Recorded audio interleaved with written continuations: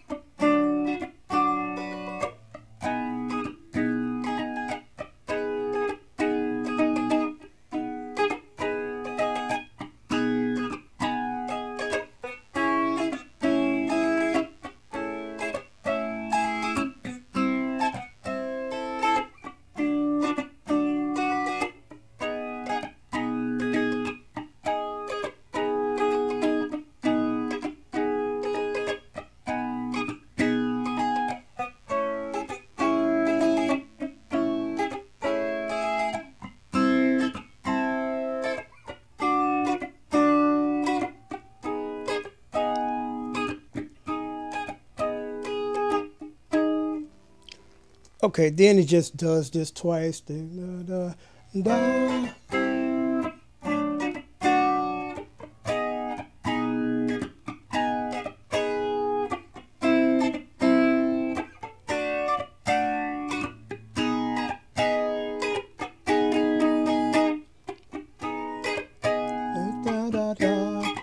da, da, da, da, da.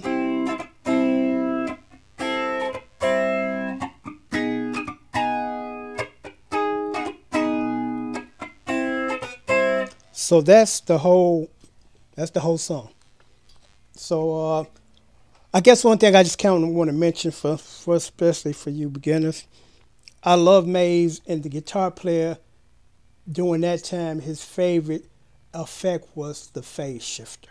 As you can see, you can hear the phase, and it does have a really beautiful sound. I love phase.